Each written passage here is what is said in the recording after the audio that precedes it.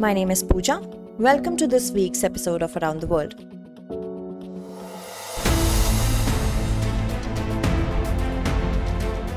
We often come across terms like democracy, parliament, parliamentary system, representation of the people, rule of law, and supremacy of the citizen. These terms determine good governance. But do you know when did these terms come into use, or when did these terms get their practical meaning?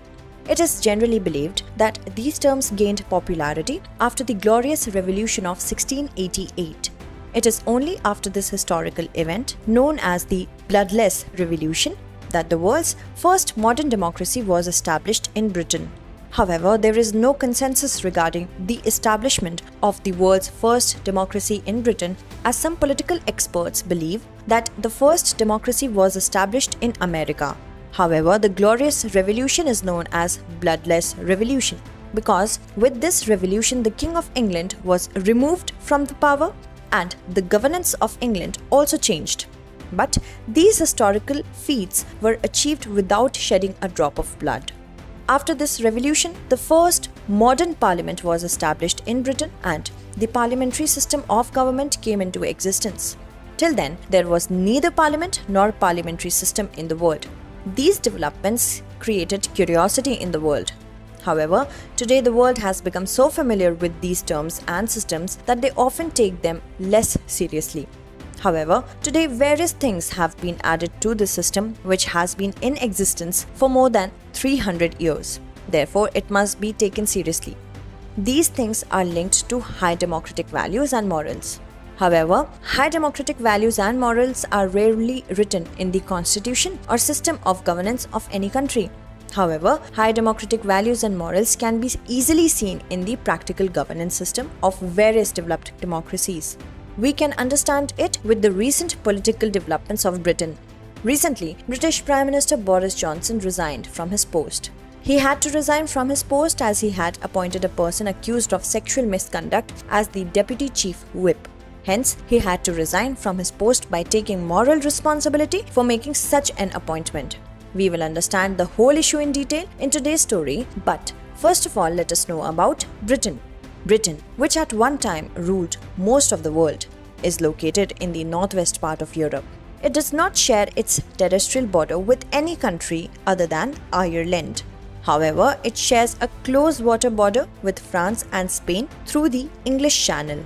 It is bordered by the North Sea in the east and the Atlantic Ocean in the north, and the Irish Sea in the west.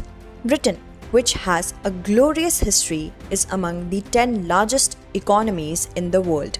The current system of Britain consists of 4 republics: England, Scotland, Northern Ireland, and Wales. Together they all form the United Kingdom. Its official capital is London, which is located in the southern part of England.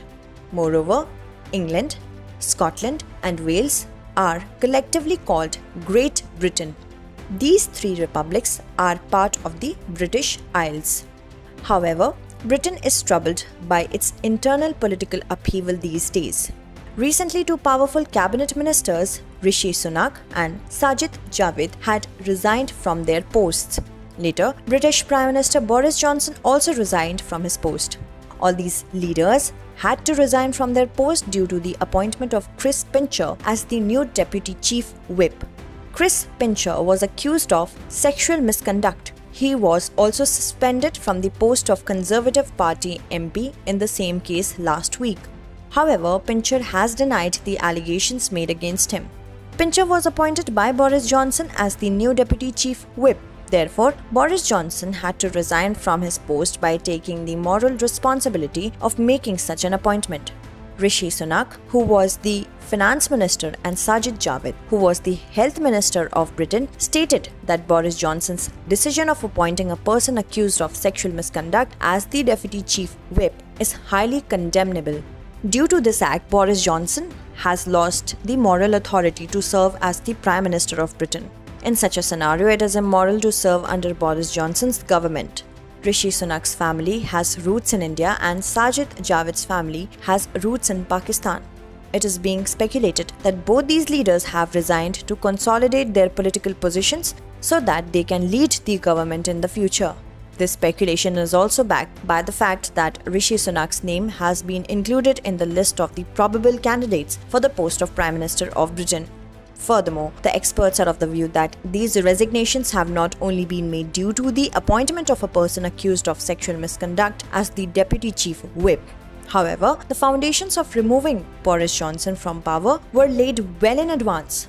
Then, the question arises that what are these foundations which had been laid for removing Boris Johnson from power? Johnson's government was embroiled in various other controversies as well. Consequently, several party MPs pressurized Boris Johnson to resign from the post of Prime Minister. The first case was related to breaking the COVID rules. Actually, a party was organized in the Prime Minister's office on Downing Street during the COVID lockdown. British citizens got anguished with Boris Johnson due to such an immature act. They held that the Prime Minister's office was breaking the COVID rules themselves. Therefore, the police imposed a fine on the Prime Minister. As a result, Boris Johnson became the first Prime Minister of Britain on whom a legal action was taken for breaking the law. The second issue is related to increasing taxes. Some party MPs were against increasing taxes. Inflation is at its peak in Britain these days. At present, inflation in Britain has increased to about 9%. However, some of the factors responsible for rising inflation were beyond Boris Johnson's control. For example, the rise in oil prices and food costs due to the Russian invasion of Ukraine. Meanwhile, the government had lifted the duty on fuel. However, the taxes were also increased in April 2022. The government argued that the money raised from increasing taxes would be used for health and social care. Another factor responsible for Boris Johnson's resignation was the decreasing mandate of the government. His party lost in the by-elections held in June 2022. The defeat in by-elections led to the resignation of Conservative Party chief Oliver Dowden. As a result, pressure on Boris Johnson mounted to resign from his post. The next case pertains to Owen Paterson. A House of Commons committee recommended the suspension of the then Conservative MP Owen Paterson for 30 days in October 2021. The committee had held that he had lobbied to benefit the companies supported by him by bypassing the rules. However, the Conservative Party, led by Boris Johnson, voted in favour of stopping Owen Paterson's suspension. Boris Johnson also constituted a new committee to oversee the investigation being made in this matter. However, Paterson had to resign after much uproar. Later, Johnson himself admitted that he had made a huge mistake in handling this matter. By then, the matter had gone out of Johnson's hand. Some critics are also of the view that Boris Johnson lacks focus and ideas. Dominic Cummings, who had previously been an advisor to Boris Johnson, also agreed with the critics' opinion. He had also accused Boris Johnson of being uncontrollable. Several critics have also questioned Prime Minister Boris Johnson's approach and philosophy. All these reasons are attributed to the resignation of British Prime Minister Boris Johnson. Now, the Prime Minister has resigned and his government has fallen. Hence, it will be interesting to see whether the new head of the government will be able to deal with all these issues. In the next segment of the Sunday special episode of Around the World, we will discuss some other important international news. Talks were held in Kenya's capital Nairobi between the leaders of Sudan and Ethiopia regarding the disputed area of Al-Fashqa. The leaders of both the countries have agreed to settle this dispute. Recently, tensions between both the African countries had escalated over the Al-Fashqa area. Al-Fashqa area, located within the international borders of Sudan, has been disputed for a long time. However, the Ethiopian farmers resolved this dispute through mutual negotiations. In recent years, this controversy has deepened, again with the construction of a hydroelectric dam by Ethiopia. Germany and Nigeria had signed agreements for the return of plundered Benin bronze. Several of these Benin bronzes date from the 16th to 18th century, and it includes various bas-reliefs and statues. This plunder is part of huge amount of treasury plundered from the royal palace of the Kingdom of Benin during an 1897 British colonial campaign, since this region of the Kingdom of Benin is now part of southwestern Nigeria. Hence, Nigeria is the heir to this historical heritage. Significantly, France and Britain have also returned some amount of Benin bronze to Nigeria. The West African country Ghana is in the news due to its crumbling economy. Ghana's inflation reached around 27%, that is the highest level in 18 years, in May 2022. Consequently, the prices of commodities started increasing in the country. in such a scenario, the citizens of Ghana who were facing extreme financial difficulties have started protesting against the government. Hence, the government of Ghana has announced to seek financial assistance from the International Monetary Fund. Ghana, formerly known as the Gold Coast, became the first sub-Saharan nation to attain independence from colonial rule. It attained independence from British rule in 1957. Ghana shares its borders with Ivory Coast to the west, Burkina Faso to the north, and Togo to the east. In the south, its coastline runs along the Gulf of Guinea and the Atlantic Ocean.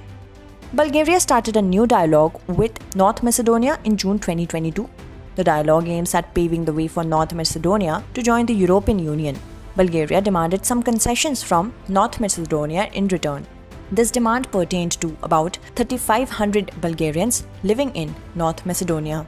It was demanded that these Bulgarians should also be given a place in the Constitution of North Macedonia, and they should be given equal rights like the rights granted to the citizens of North Macedonia.